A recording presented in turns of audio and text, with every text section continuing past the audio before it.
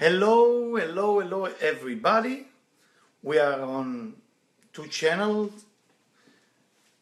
this evening. We are to my right and to my left. I have two cameras.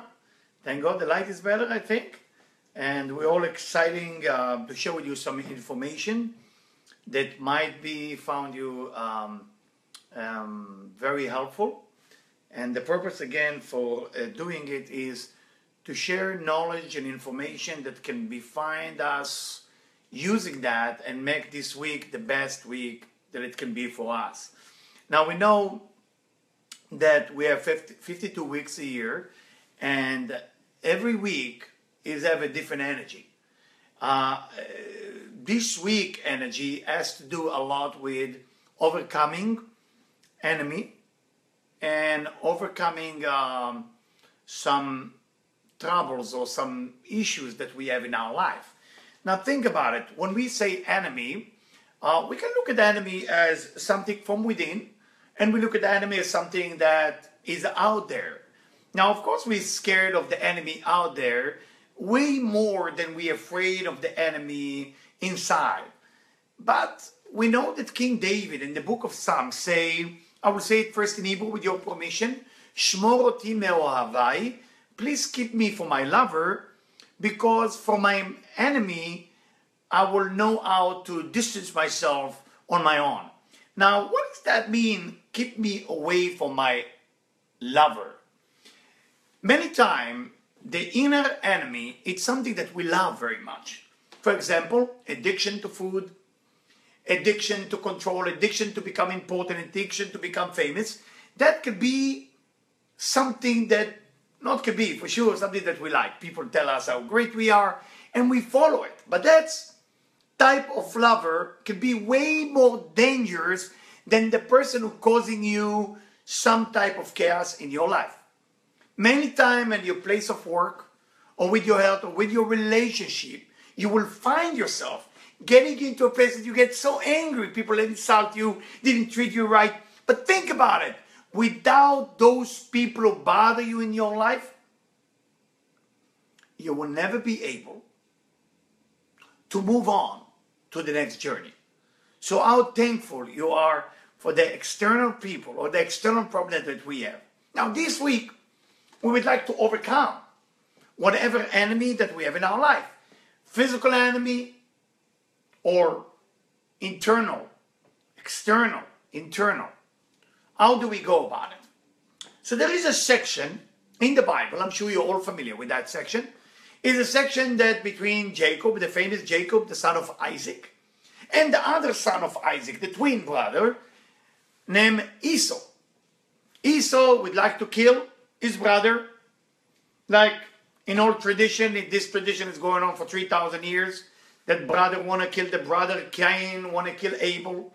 And then in Rome, in the empire, if you've been ever in Rome, there is that famous story of the two brothers who want to kill each other. And now another two brothers want to kill each other. Very difficult actually for two brothers to live in peace. It's almost impossible. Why? Because normally two brothers, according to Rabbi Isaac Luria, according to the gate of reincarnation, those of you who study reincarnation, you have three types of people in your life. The one you love, the one you hate, and the one you get jealous from. Jealousy and hatred, not the same thing. Hatred can go away. Jealousy can stay there forever. If you're jealous from someone, you're stuck. You're stuck for 20 years. If you hate someone, you get tired of hating him. Because you have to go see a movie, you have to go deal with your life. How can I get rid of the enemy from within and the enemy out there? Do you want to know? I think you do. I think you know. I think you do. And thank you for everybody who just joined here and everybody who joined here. So thank you so much for joining. So what do you think? How do you get rid of your enemy without killing them? Or I should ask, how do you turn your enemy into your friend, into your lover, into somebody that want to be with you and start to see the good in you? What do you think? What do we do about it? Do you want to know?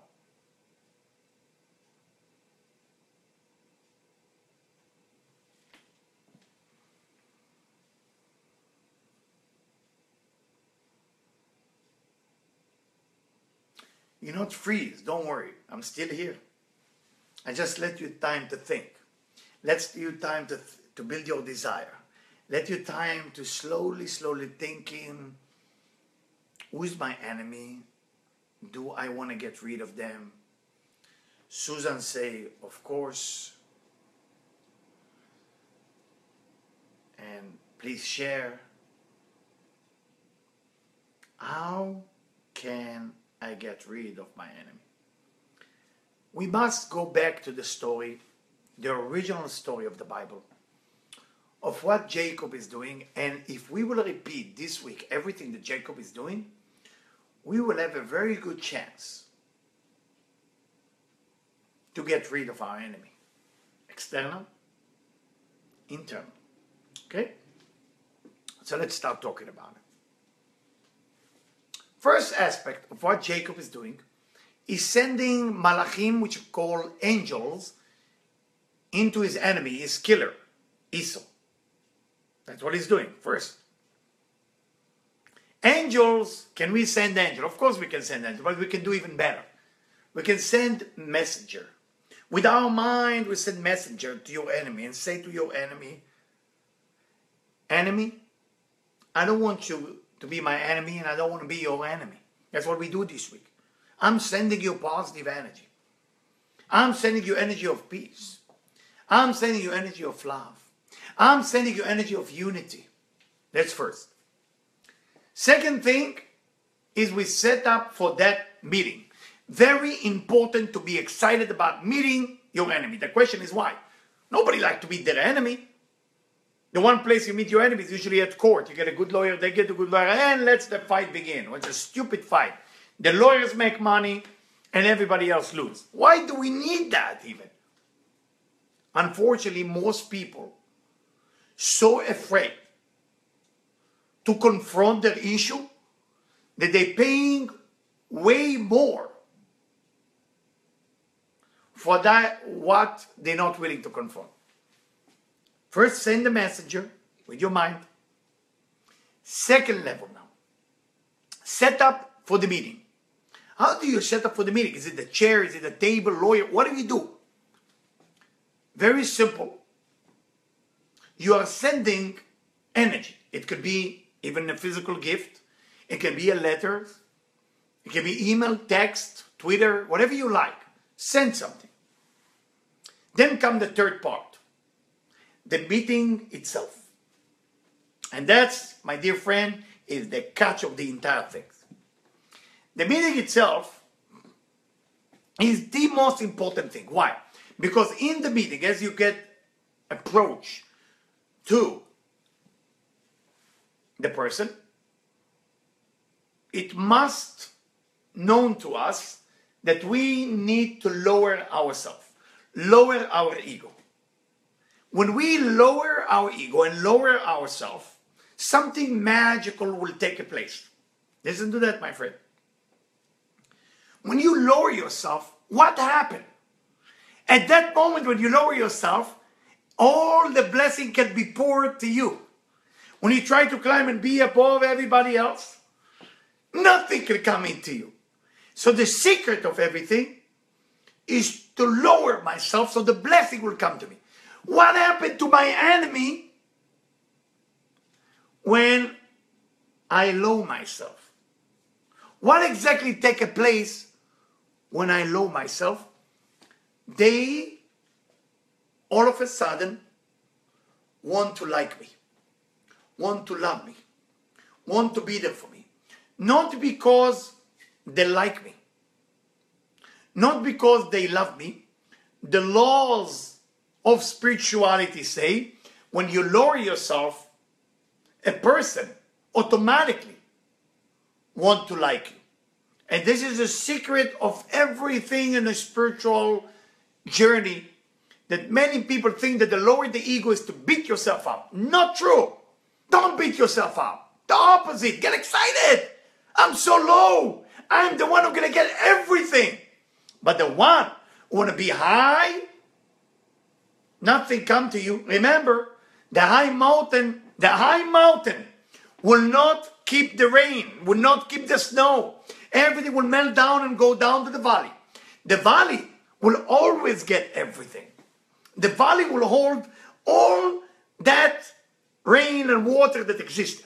Is this unbelievable? Think about it. Do you want to be the valley or do you want to be the mountain? Everybody want to be the mountain. Everybody want to be so important. But in the end of the day, the mountain get nothing because everything will melt down. The valley will get everything. Be the valley this week if you want to win your enemy. Your enemy is there to help you to overcome it. And if you want to overcome it, remember, be the valley. 3 levels. Again, I would like to repeat. Send a messenger. Write a message. And then get into a place where you can actually lower yourself. And through that, you can fix whatever go wrong in your life. Let me now go to another level. We know that we are in December, a great month of Sagittarius, but we know Mercury is in retrograde. Those of you who study astrology, and it's getting into retrograde, I think, this Thursday. Christmas, Hanukkah, celebration, love, gift. You're expecting to get a bigger gift, you get a small gift, but when you open, you're happy because it's a ring. You get a big gift, you open, and it's nothing. So everybody with expectation in this time of the year to get gift and to get appreciated. Everybody want, how can I get more appreciated? Please appreciate me, please love me, please give me. Remember, as high as we're going to be, less we will enjoy life. So the ego itself is not about manners of making myself small. Poor me. I have a hole in my pants right now. No, not me. It's part of the talk.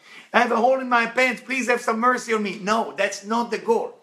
The goal of being humble is to have the strongest desire of the person. When a person is humble, he is capable at that moment to receive everything. When a person have ego, he can get. You can get when you are the mountain. There is no place to put it. But when you lower yourself as low as you can get, absolutely. So whatever Christmas, Hanukkah, whatever holiday that's coming in 2 weeks, get prepared. You want to get the biggest gift in this time. What do? I'm going to lower myself. I'm going to make myself smaller. And then the journey begins. And the lovely things begin. Some people sometimes ask me, when I give lecture in groups, different places in the world, they ask me the same question. What if during the holiday I lower myself, but people take advantage of it? Everybody asks me that. Wherever I travel in my life, people ask me the same question. China, New York, Florida, everywhere, same question. What if I lower myself and lower my ego and nobody know about it and they take advantage of me? My dear friend, there is something called divine. God, the light, the force. Right now we have that movie Star Wars. The force will be with you. The force, the energy, whatever you want to name it. What about that force? Is that force went to vacation to Cancun? Is that force don't know what you're doing? If you actually willing to lower yourself, you activated the whole energy of this universe and the wonderful things start to come down. So if you look around you and you want some approval for some little creature, little creature that one day here, one day it's not, which we call them, by the way, human being. If that's what you're looking for, then you're a mountain. What is a human being doing with a mountain? 2 things. Looking at it, take picture, right? And climbing on it. You will want to be the valley where everything comes to you. Where all the energy comes to you. Where all the beauty comes to you. This is the second thing in this week. Third thing I would like to share. The energy of this week is to do something. We're supposed to do something. what is that we're supposed to do? In life, there is two things, my dear friend. One thing is called to do positive thing. And second is preventing ourselves from doing negative thing. How do you know which part of your negative thing you shouldn't be doing?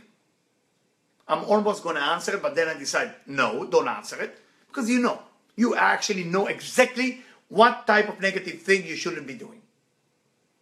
Think about it now. I want you to go deep into that, because this week is miracle week. Once in this week, you're capable, specifically in the noon time. Remember, in the noon time, I will tell you exactly when. It's between 12, okay, till 6:30 p.m. You're capable to watch yourself and don't do negative thing. I know it's many hours. Usually I give you 5 minutes. Today we're pushing it. We're pushing it for miracle. We can make miracle this week. All of us. From 12 to 5:30, even 6 p.m. We are pushing ourselves not to feed the energy of negativity. Meaning, don't steal, don't kill. I don't need to tell you, right? Don't get angry. Don't be too meticulous, especially on your husband, your wife, friend, people who live with your partner. That's preventing the negative. What does this benefit you? I will tell you what it benefits you. Zero. So why should I do it? I tell you why you should do it. If you're not preventing yourself from acting in a negative way, and you do act in a negative way, and you will act negative way, that negative action that you are doing is going to the bank of your little demon, and you make your demon a little bit stronger. So when your mind needs to think clearly, this will go against you. So you're not adding anything to yourself, but you are preventing yourself from a negative advisor, which I think it's getting. But it's mostly preventing. Now there is a second part about doing this week between the morning, again, when you wake up, till 12. If you want to do it, guys, this is the work of miracle we're talking about. And when we do that part of positive action between morning till afternoon, you're adding a lot to your soul, to yourself, to your family, and everybody around you. So when you prevent yourself from doing something negative, you just prevent from the dark side not to go crazy with your brain. When you do positive thing, you are adding to yourself so much more. So everybody is now telling me, okay, Eliyahu, so it's better to do some positive thing, and that's it. Why should I be thinking all day long how to prevent negative thing? I tell you why. The reason people are doing something positive is because a minute before that, they were able to prevent from themselves from doing something negative. If somebody called me last week from Florida, and for the last 11 years, he decided to eat healthy. And a thought came to his mind that maybe it's time to forget about healthy and just go for it. And when he called me, he said, wow, I'm so ashamed of myself that this thought came to my mind. And I answered, I'm so proud of you that that thought came into your mind. He said, what do you mean? I said, did you go for that food that you want? He said, no, I didn't. I said, great. Every time a negative thought comes to your mind and you are able to prevent yourself from doing it, you are actually preventing that negative demon to come into your mind. So the only reason to prevent myself from doing the negative thing is to prevent from that forces, specifically between noon to the evening, from that negative force to come into my mind. Every time you're doing something positive, that's the only time you actually benefit with light, with kindness, with happiness. You're going to have a smile into your face. Now, why smile and happiness is so important to put it on your face? Because after all, if you think about it, if we be honest with each other here, who we belong to? Who are you belong to? Who am I belong to?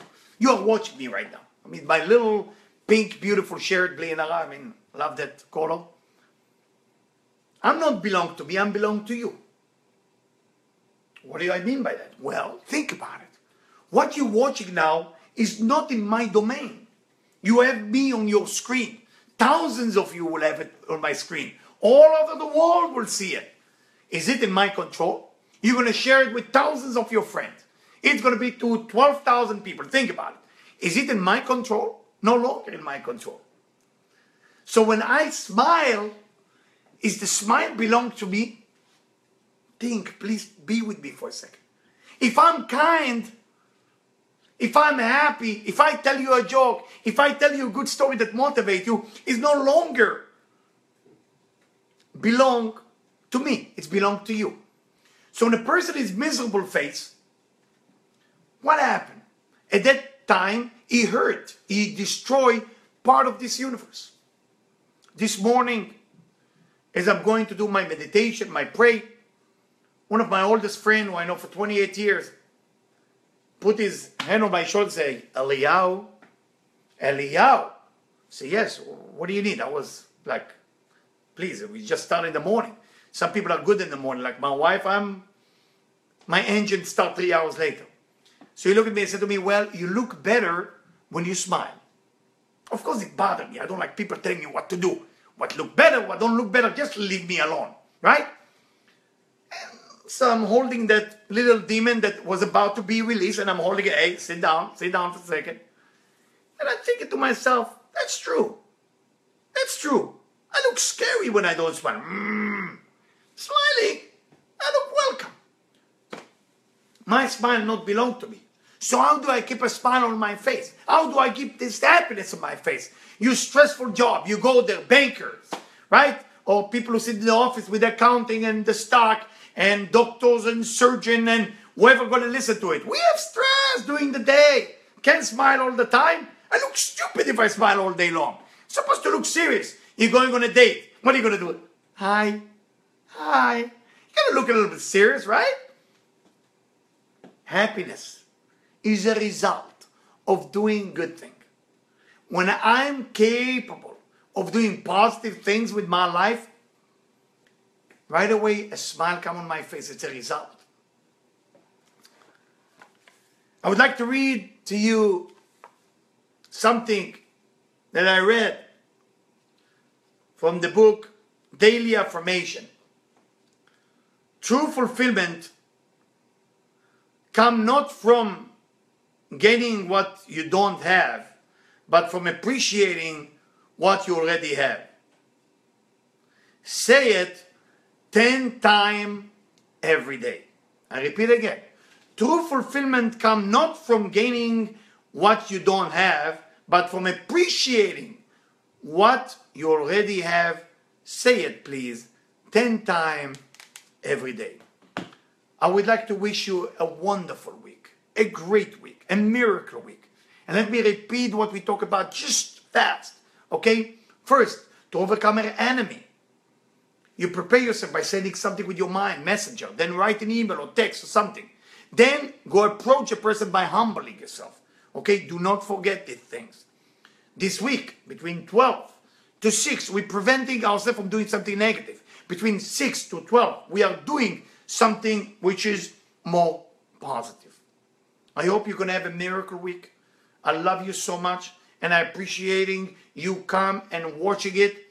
Please spread this message. I would like this message to get to 12,000 people. Okay? If you have friends in China, in India, in Syria, in Dubai, in every place in the world, we need to get to the Far East to spread this message as far as you can. Thank you, and I love you.